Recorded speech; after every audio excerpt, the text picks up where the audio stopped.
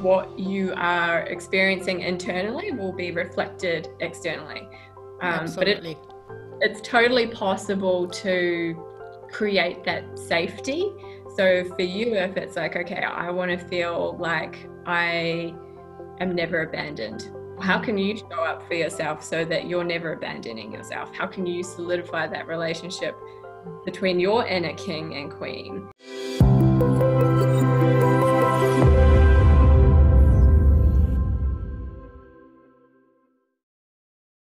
Hello, welcome to Soul Awakenings with Madiha Sosan podcast.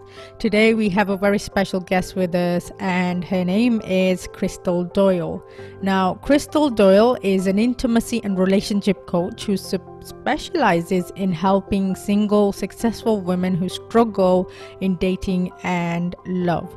Her work is designed to empower women to understand why patterns keep playing out in their love life, to understand the deeper reasons why they keep attracting certain scenarios. Once women understand the deeper reasons why these people and scenarios keep showing up, Krystal helps them to remap their love blueprint and to start attracting different men or women. Hi, Krystal. How are you doing today? Really good. It's good to see you again. Yeah, you too. Now, one of my friends recommended you because I was looking for a relationship coach for my podcast, and she recommended you, and I had a pre-chat with you last week, and honestly, I was so excited. I'm so excited to interview you because the things that you were saying were just so on point, and I'm sure it's going to help so many of our listeners. Because the relationships are probably the most problematic thing on this planet right now, I would say. Yes, I agree. Yeah, and I think it was such a beautiful synchronicity how somehow we connected, and we didn't even really know that much about each other before we had a Zoom catch up, and then we got on the call, and it was a lot of fun, and we had some great discussion. So yeah, absolutely. For the listeners who don't know much about you, can you tell us a bit about yourself, a brief overview? Yes. So for those of you listening, so my name is Krystal Doyle, and I'm based in Sydney in Australia. And I work as a love, dating, intimacy coach. And yeah, I guess my specialty at the moment is working with people who are actually single at the moment. So it's more about helping people and setting them up for success before they get into their next relationship. So yeah, I love this type of work. So I'm really excited to share some insights. Yeah, amazing. I mean, yeah, I think we all need relationship coaches in our life. Was there like any point in your life where you struggled with relationships yourself? Yes, 100%. And I guess that's really what inspired me to become a coach myself. So I'm 34 now. During my 20s, I had a really long relationship, about 6 years. That was quite a roller coaster, lots of emotions, quite toxic. And I came out of that and really just threw myself into working really hard and studying. And it was when I hit 30 that I just found myself wondering what's going on. Like, I seem to be doing well at work, have great friendships and relationships around me, but my love life was just like a disaster. And I couldn't understand, why was it easy for other people and not for me? Like, why was I struggling? And I love to understand why. I love to just understand things. And so I randomly saw an ad on Facebook come up for a relationship coach. I'd never really heard about it before. I'd never considered going to, counseling or therapy because I didn't feel like I was, having a really hard time. I just wanted to understand myself better. So when I went through working with a relationship coach, I was just absolutely blown away at how much I didn't realize had been playing out subconsciously. That all the stuff that had happened in my childhood that I'd seen in my parents' marriage, that I'd learned as a child, was completely dictating my adult relationships, and why I wasn't really seeing success, and why I didn't really know how to navigate adult intimate relationships. And after that, I was just like, oh my God, this is such, helpful, useful information that needs to be shared with everybody. I was like, we can't avoid relationships. They are life. Why do we not get taught this stuff in school? I was just like absolutely baffled. And so there was just something so ingrained in me. I was like, I have to get this information out to other people so that, they don't feel as lost as I did. So yeah, absolutely. I struggled. And yeah, so after I worked with a coach, like I just knew I had to, I had to share it and help other people. Yeah, it's something that I can sort of relate myself that, I'm doing so well in all areas of my life, but relationship is something I can't seem to get it right. And it's driving me, it's driving me insane. And so this, I'm sure many of our listeners would want to know the answer to this. I know I do. Why do you think that we keep attracting someone who's emotionally unavailable, someone who does not want to commit, and someone you actually do have a deeper connection with, and everything's going great, but then they pull away and they run away? Why is that? Yeah, there's a lot to that, and that's such a great question. So thank you for asking that. And this again was why I was so gobsmacked when I worked with a coach and was like, oh my God, why did someone not tell me this stuff? So I'll start with some of the groundwork. So from when we're born to age 7, our minds basically don't have a filter. So everything that we see, hear, feel, experience, we're taking in, but we don't have that judgment call to assess whether something is true or false yet. We're still babies, toddlers, kids. And so what we're taking in, we don't realize that sits in our mind subconsciously. So during those years, we're already establishing rules of the way we think the world works, even about love and relationships. So what we're seeing as a child will actually sit in our mind subconsciously as like an operating system of our brain. So if you as a child felt like, your parent wasn't always there for you to meet your emotional needs, and you felt that as a child, you might not even remember that as an adult, but you may then find yourself as an adult being so drawn and attracted to someone who is emotionally unavailable. Because at a subconscious level, your brain is saying, this is familiar to me. So it's almost like on a subconscious level, it feels safe for you. Whereas someone who is emotionally available is not familiar to you. So that part of your brain is going, red flags, no. Yeah. And so that's part of it. Also on an energetic level, if there is something that has happened to you whilst you're growing up, and I'll talk about my story for an example. I witnessed cheating or infidelity as a child. I was aware of it. I never spoke about it. I never recalled it as an adult. But as an adult, I, for some reason, was attracted to men who could not be faithful, even if they said that from the start, up front. There was somehow I convinced myself that there was such a strong connection that it was meant to be.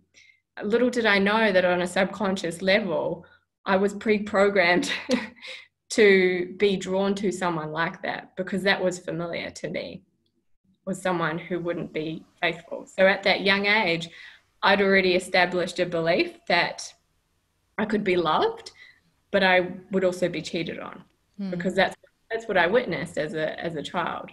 And so a lot of people don't realize that there's so much that has happened in their childhood that they may not even remember. that is already dictating what they believe is possible for them in love and relationships. And so a lot of us have something that's happened to us in childhood that is dictating who we are attracted to and who we are drawn to as adults. And a lot of us fall into this trap of feeling this intense chemistry, physical attraction, just something you can't explain. It's just like, oh my God, I just want to be with this person so bad. Yeah. And we think that that means something, that means I'm meant to be with that person. But what happens is I refer to it as wound mates. So for me, for example, my wound was cheating. So I didn't realize I was energetically putting out this frequency of that's my wound. And so I was attracted to the men who would be an exact match to that, who would then basically show me that wound, show me the thing that I most needed to work on or heal. But I had no idea. I didn't understand why it was happening. And that was the most frustrating thing, was I just kept attracting men who, even though they maybe wanted to have a relationship or wanted to be faithful, couldn't explain why they just weren't able to do it. And so I was so frustrated at why I kept attracting that. And that's also why I was like, I have to figure out why. Why does this keep happening? Yeah, and it's you said programming starts at around the age of 7, and then it's from when we're born to 7, so so it's when already we're long. born to 7. Oh, amazing! Because it just I just had a light bulb moment where I'm just sitting here saying I'm struggling with relationships, but then again I remember. Most from when I was born until 7, my dad and my mom were never, there was no attachment because my dad moved to another country when I was 3, and then my mom was ill. So I guess a lot of that, what I'm experiencing now in romantic relationships is exactly, I think it's going back to my childhood, being abandoned. I felt abandoned by my dad because he was in another country. So now it's only like a couple of weeks ago, I was at this workshop, and it came in my radar that I have abandonment and neglect issues. And I keep attracting partners who like doing the same thing, like in romantic wise, they almost like a mirror. And I would say to listeners as well, I know it can almost feel disheartening or like a bit of a shock to realize that, but know that it's actually such a blessing once you become conscious of it and you realize why it's been happening, because until you're conscious of it, it's not going to change, because you need to become aware of it first of all to be able to change it. But yeah.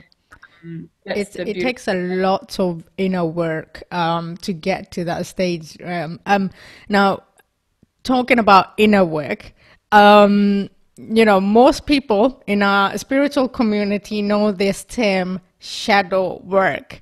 And, actually, not most people, all of us know about shadow work. So why do you think shadow work is such a game changer in dating? Yeah. So I have done a lot of work with shadow work myself this year with my own. So I actually hired my own intimacy and relationship coach as well. And she talks a lot about specific roles that we take on board, be it an over-functioning role or an under-functioning role. So I'm sure a lot of people listening can resonate to taking on an overly responsible role because we want to help people. And so what can happen is, and I really resonated with the strong, independent woman, the high achiever.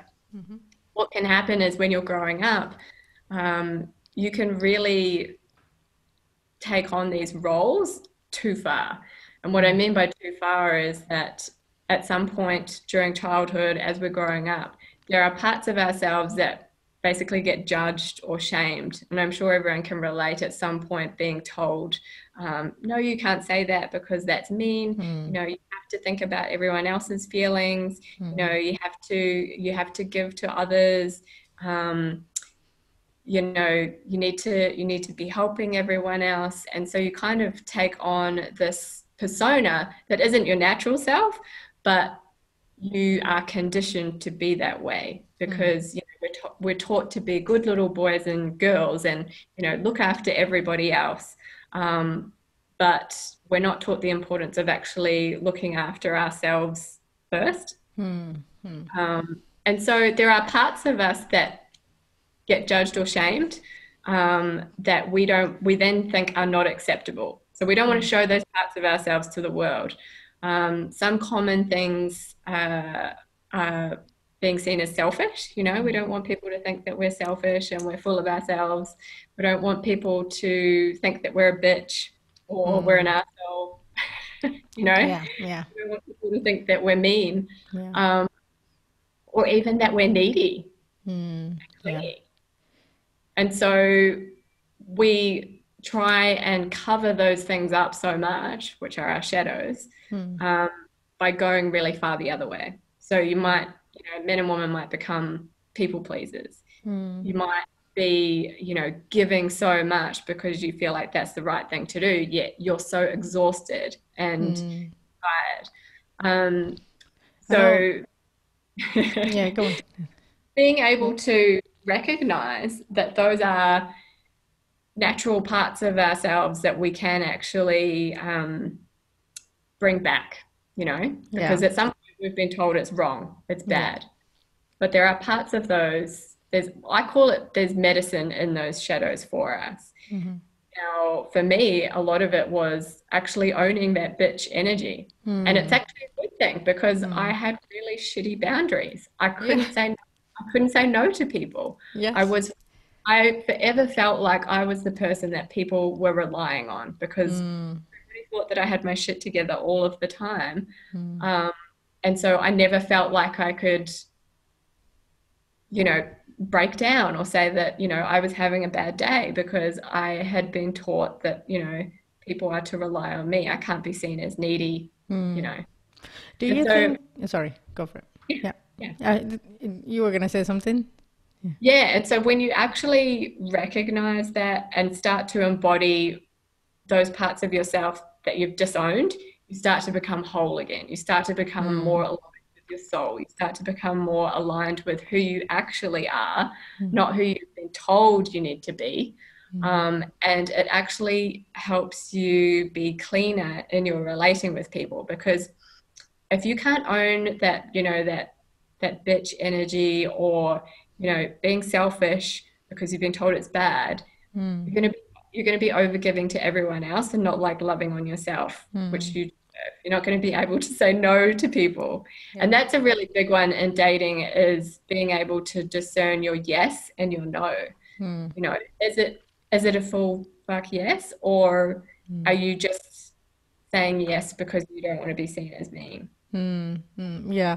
And I mean, boundaries it's quite funny because in dating you have no boundaries, but you do end up attracting people who have boundaries. So when you are giving it all, they pull away. It's like, oh my god. And then it's kind of teaching you how to set boundaries.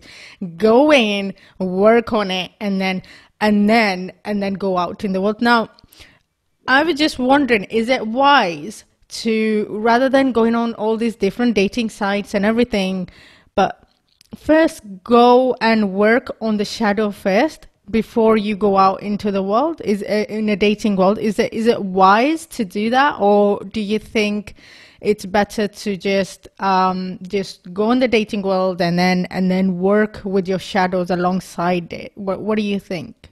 That's a good question, actually.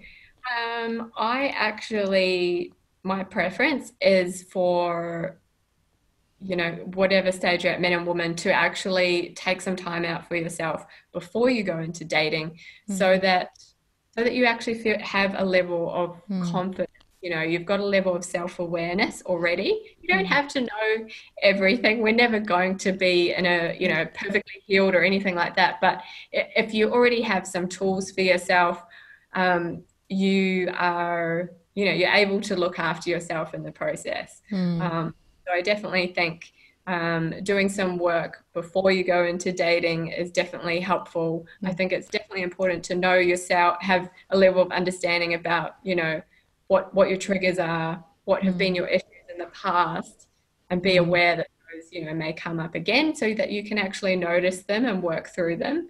So yeah, I think doing some work before you go into the dating scene, rather than going from one thing to the other, that you're never taking that time. And like I said, so many people they go out in the dating scene even when they break up, even after a long-term relationship, they go out in the dating scene and it does not end good for either of them because one person still carrying all that from the previous relationships and not giving enough time to heal, not giving enough time to do the shadow work, and it makes sense to take a time out and work on yourself first. And there's I was thinking, like, when you actually meet your soulmate, like, now soulmates, you have many different, but romantic soulmate. When you meet your soulmate, they automatically bring up a shadow work. Like, they automatically do. People in our society think that your soulmate is going to be all rosy, they're going to be a prince charming princess, whatever is going to, but they do bring out the best in you, but they also mirror the shadow in you. And that's where I feel like most people run in relationships, not able to deal with the shadows.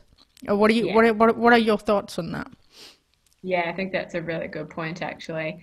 And relationships are such a great tool for growth if you're willing to face that stuff. And the more that you practice and,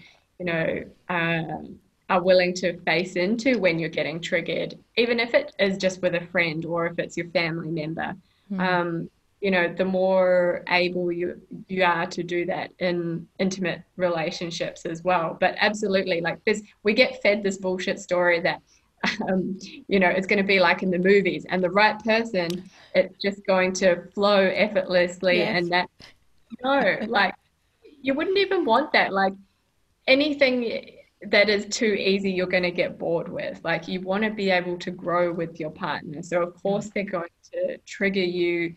So that's why relationship coaching is so useful, because you're learning tools of how to navigate when you get triggered, how to communicate with that person, because we all communicate so differently. But there's such opportunities for growth if you're willing to face into that. But yeah, I would say there's a lot of people who hide from these opportunities for growth by being in relationships which are mediocre. They're not, no one's really speaking their truth. No one's really being honest about how they feel. It's just, this is comfortable. It's ticking the boxes for now. Yeah, absolutely. And then anything that, this doesn't tick, it's not a perfect match, we're moving on to the next one. So it's a great point that you, the relationship between like partners is both of you need to be willing to be vulnerable and grow. Vulnerability is another thing I think I've been coming across, and like I have a big open heart. I'm sure many of our listeners do. And I don't have a problem in being vulnerable in relationships, but then it's like I'm the only one being vulnerable and willing to work on the triggers and the things, but the people that I'm attracting, they're not, so they run away completely. So like I said, it's on the surface, and we want Prince Charming, princess, or it's not rosy. It's not rosy. You have to do the deep work. I can. I just, because you made a really good point there about what you're attracting. I would say something that's been like super beneficial to understand from my coaches is that remembering that what we're seeing or feeling being reflected to us from the people that we're attracting is that it's all, like you said, it's all a mirror. And so what you are experiencing internally will be reflected externally. But Absolutely. it's totally possible to create that safety. So for you, if it's like, okay, I want to feel like I am never abandoned. How can you show up for yourself so that you're never abandoning yourself? How can you solidify that relationship between your inner king and queen, yourself? Which is, yeah, I think is really important. Something we don't realize is that we have this inner union of our masculine, our feminine, our king and queen within us. And so if you can work on that internally, you'll start to see that change externally as well. Yeah, it's perfect timing that you brought masculine and feminine in, because I was about to ask you. So now, we know about the divine masculine and divine feminine energy. Now, I don't mean divine masculine and feminine as in man and a woman. A woman and a woman can carry both, and a man and a man can carry as well. So what roles do you think that these energies play in our relationships? Yes, a really important role. It is really important to understand that we both, whether you're man, woman, whatever, you are, we all have both energies within us, but we will have one that is more dominant, whether that's a masculine energy or the feminine energy. But I think it's really important for us to understand these particular energies and the premise around polarity. So within any relationship, you want polarity, because polarity is what's creating that magnetic effect between two people. So if you have, even if it was a man and a woman, if the woman is being more in her masculine all the time, you're not going to have that polarizing effect where they're, drawn together. And so it's about understanding, when are you in those energies yourself, and how are you showing up in your relationship? I can certainly say from working in corporate world that I was in my masculine very strongly all day, and I didn't even know that there was a thing as masculine and feminine energy. So when I was in relationships, I actually found that quite often I would still be showing up in my masculine energy within, and that I was actually emasculating men, because I was still in that energy. I was still being competitive and picking things apart rather than actually appreciating their energy. So I think it's actually really important for us to understand, I guess, the differences between them and where we are at when we're in our partnerships. How can people tap into their masculine and feminine energy? Yeah. So I think firstly, just having an understanding of what those energies are. So when I think about my masculine energy, I think about, the provider energy. I think about discipline and structure and routine. And so one of the things that I love to do is actually have a ritual of actually appreciating my masculine energy, because the masculine thrives on appreciation, and a lot of us, women, men, don't learn to appreciate that energy within ourselves. But if you think about it, if our inner masculine is providing the roof over our head, is providing us the structure to get up in the morning and do our morning ritual, to go do that workout, that's a really beautiful thing that we need to appreciate. So that's how I think about my masculine energy. Whereas the feminine is more not about the structure and the discipline. It's about the flow. It's about the creativity, the emotion, the feeling, and that's very powerful as well. And one thing I would say that's been really helpful in terms of a practice is actually thinking about, okay, if I have this union within me of my inner king and queen, if they were to have a conversation, would they be happy? Oh, that's a really good tip. I'm gonna do this myself.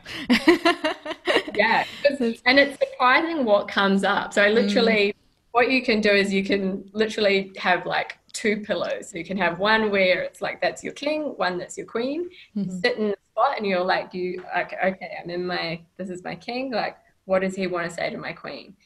And mm. I was so surprised at what came up. Wow. I realized that my king was really dominant, and my Mm, queen was like, what the fuck? Like, you're not making any space for me. You're not yeah. making any time for me. I don't feel like a priority. Mm, All the money gets spent on your practical shit when mm, I want self-care. yeah. And so that is exactly what was being reflected back to me from men as well, was Mm, men work a lot. yeah. I didn't feel prioritized as a queen. So yeah, it's a really, really useful practice just Mm. to start feeling into your own masculine and feminine within yourself and getting in touch internally. Oh, that's beautiful. That's a really good advice. Thank you so much for that. I think many of our listeners will be going and playing with the, pillows. It was like, okay, you're divine masculine and you're divine feminine. Let's do this. Guys, can give it a try. I know I will. So, we were in by the time we are recording this right now, we are we are in a lockdown basically. So with this coronavirus, so I know dating in general is quite it's kind of hard, but dating during lockdown it's even more harder. So. What are the tips you can give to the listeners who are struggling with online dating during lockdown right now? Yes.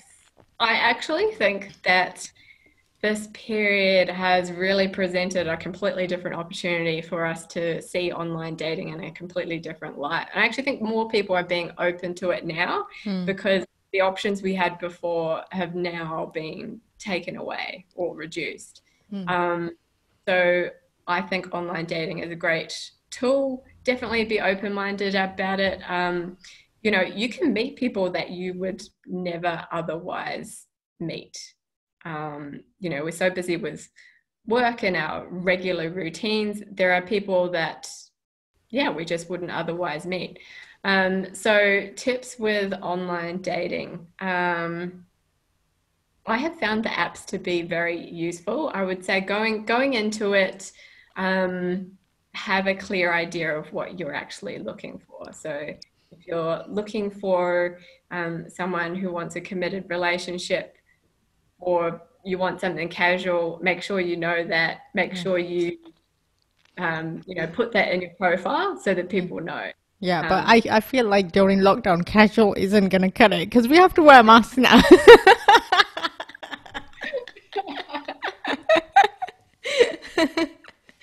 I reckon some people here in Australia are still Really? Okay, well, I, I'm sure it's everywhere, really. I mean,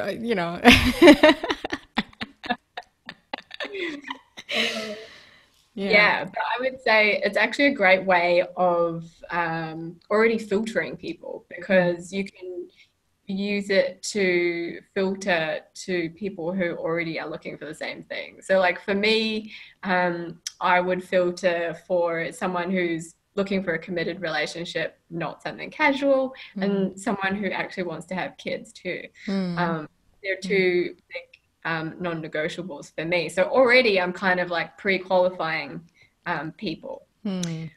Um, Yeah.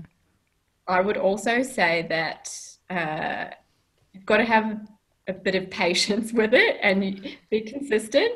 Be willing to put some time in each day, even if it's just 10 minutes to go on, swipe, have a look, maybe have some conversations with people.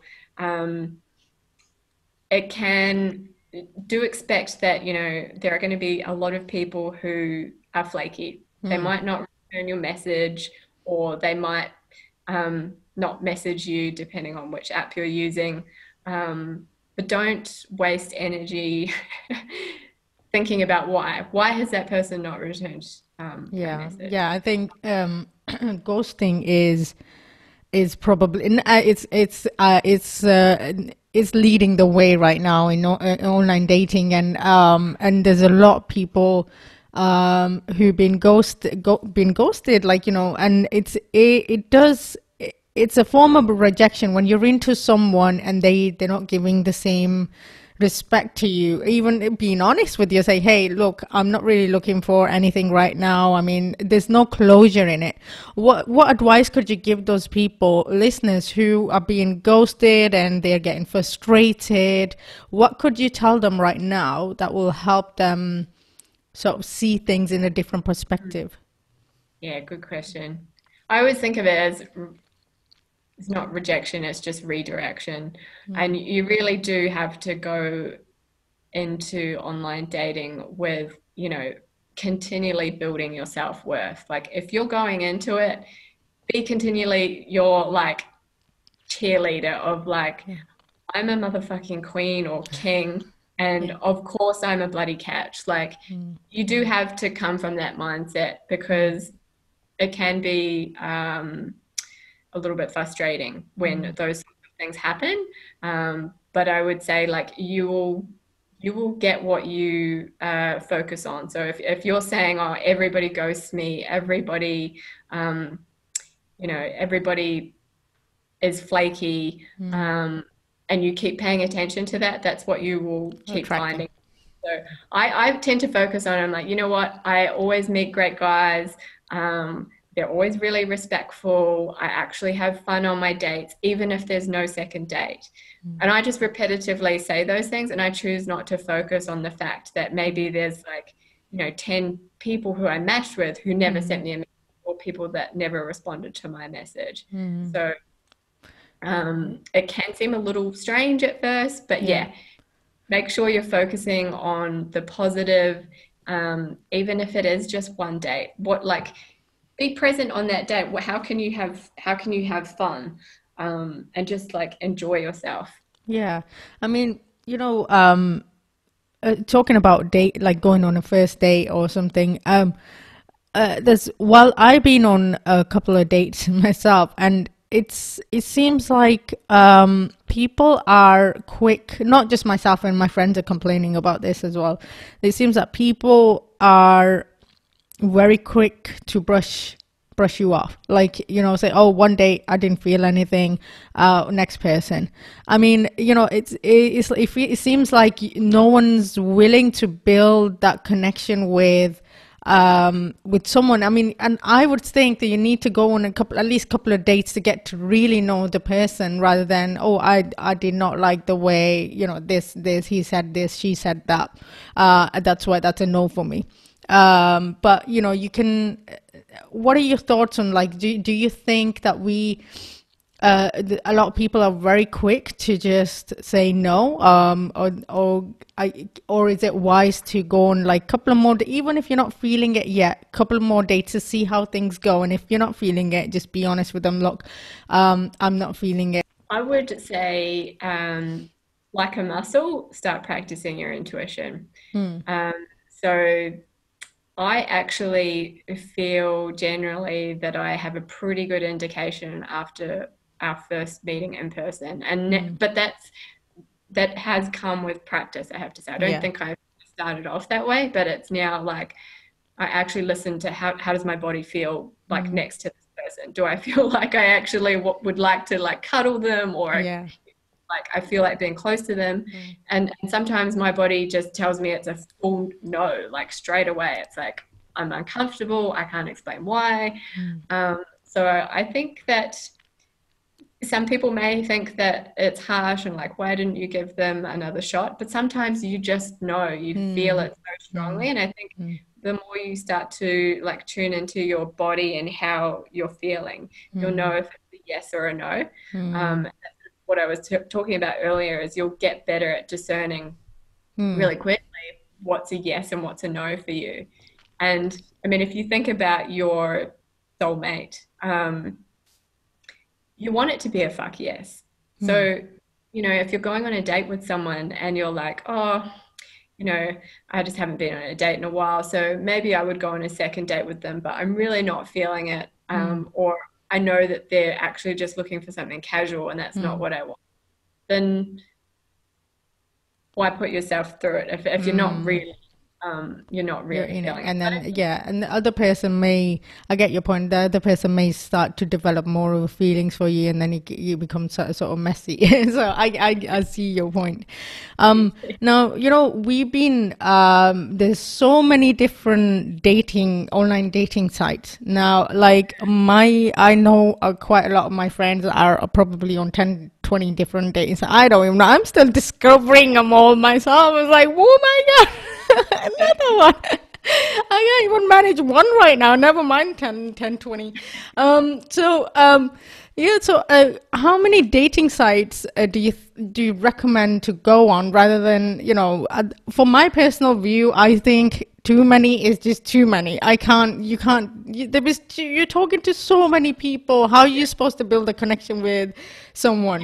So, what are your thoughts on that? I would say I use two, which I like both, which is Bumble and Hinge. Yeah. Um, I would say Bumble, Hinge, and Tinder, I know in Australia are probably like the most common top three ones that I used.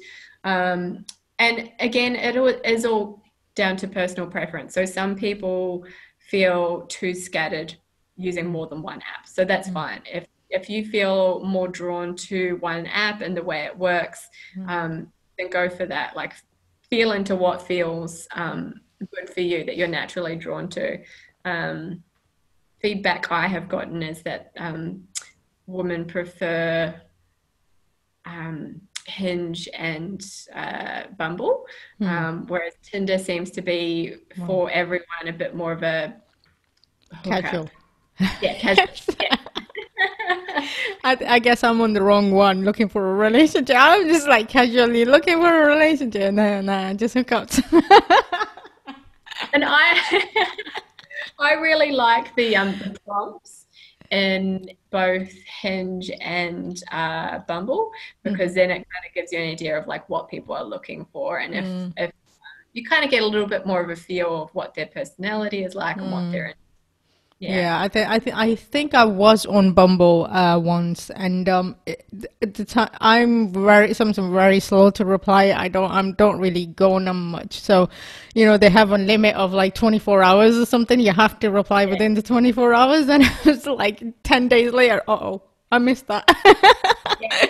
Yeah, no, that's a good point, actually. And some people find that that doesn't work for them, and that's why they might prefer something like Hinge, where you don't have that time, where it expires.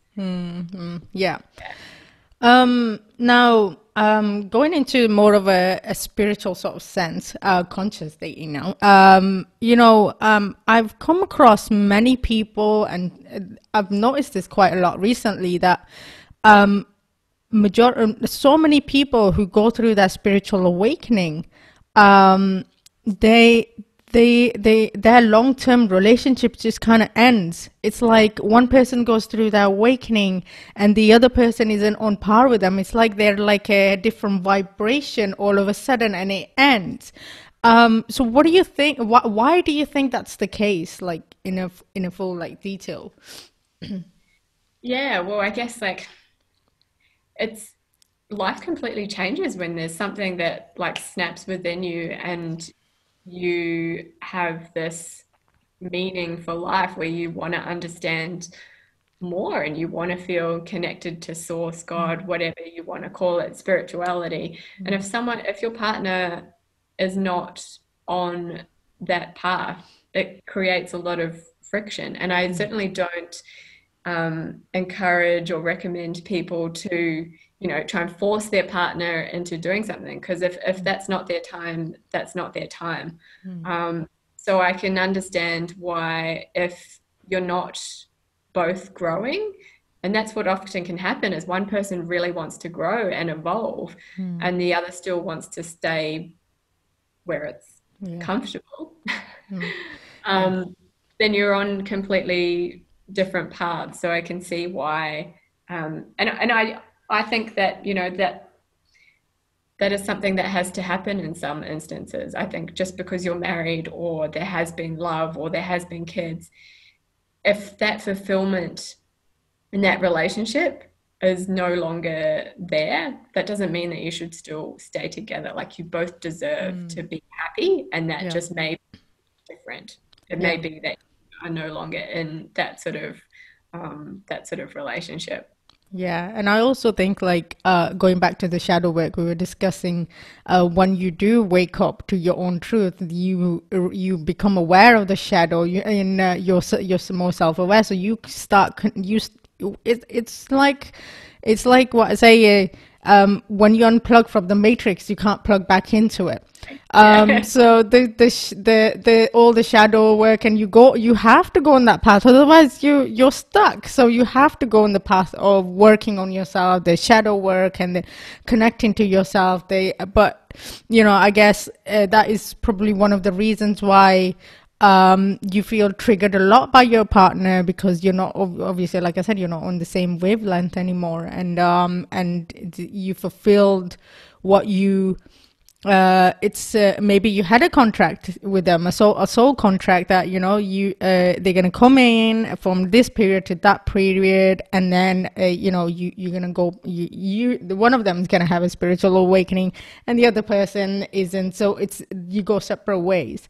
So yeah, it's a blessing, and yeah, spiritual awakening is, yeah. It is a blessing, and I think that's the important thing for people to note, is that even if, you know, you do end up on separate paths, there's so much that you've gotten out of that relationship or meeting that person.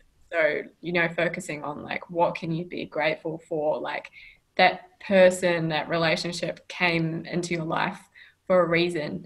And maybe it is only a season, it's not your entire life, but Mm-hmm.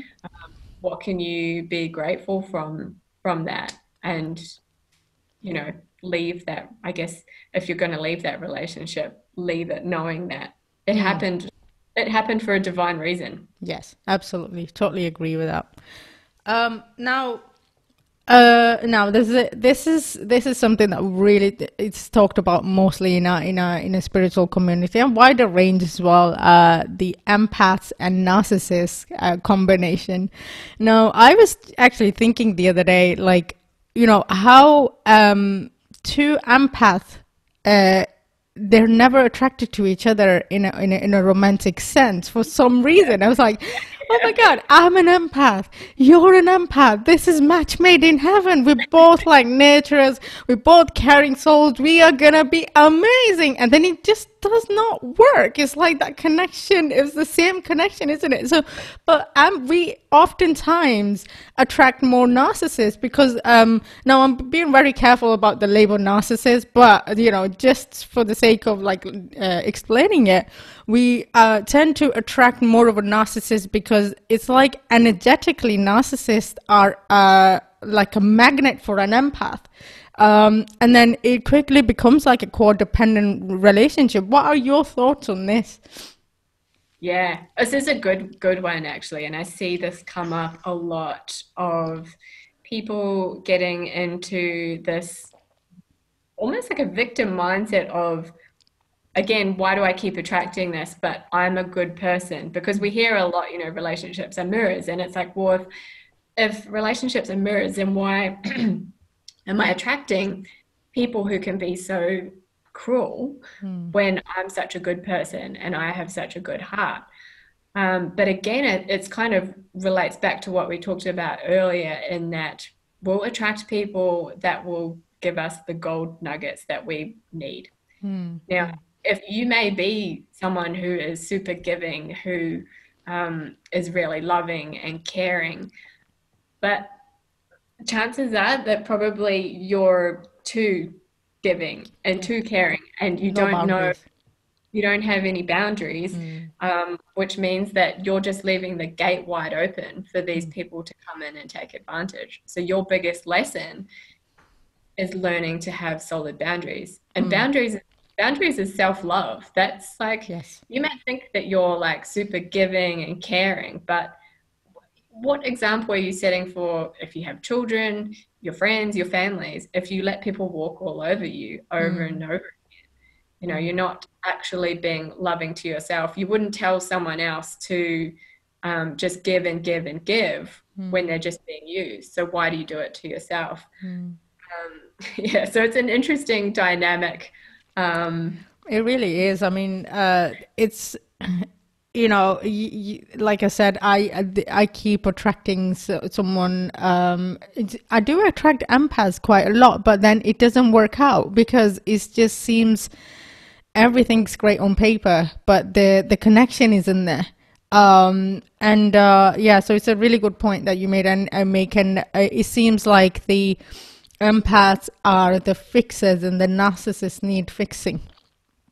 And it just seems to work. But then, and now the way I see it is the narcissist and empath, maybe that they're meant to come together, even though it's toxic. Sometimes it's quite abusive. They're meant to come together because it's a huge lesson for an empath to set boundaries, to empower them to becoming the greatest version of themselves.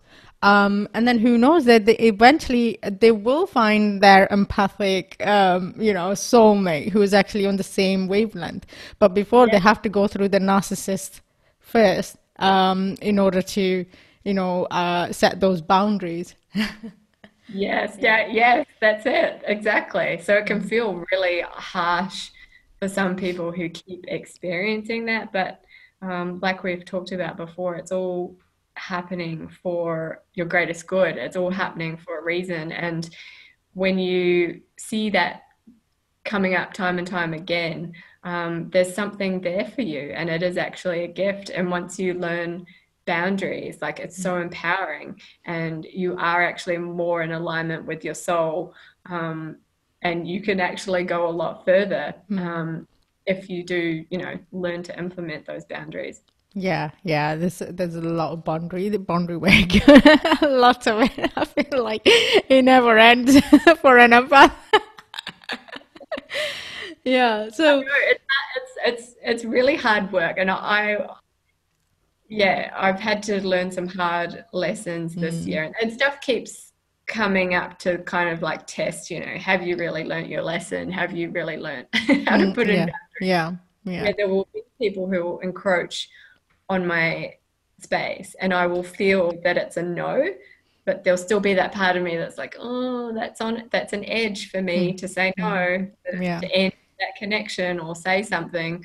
Mm, But it's just, trusting that that growth is for your good, and like mm, keeping leaning in, and like mm. just keep doing it. Yeah, I know there's another question that I wanted to ask you is, a lot of people get hurt while even online dating or dating someone in relationships. A lot of people do, experience, but they close their hearts very Mm. quickly.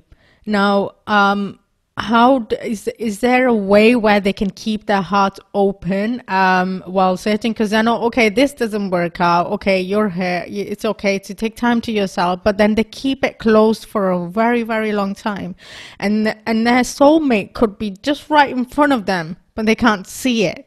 They cannot Yeah. see it. So, is there anything that you can say to these people? I'm sure many of our listeners are experiencing this.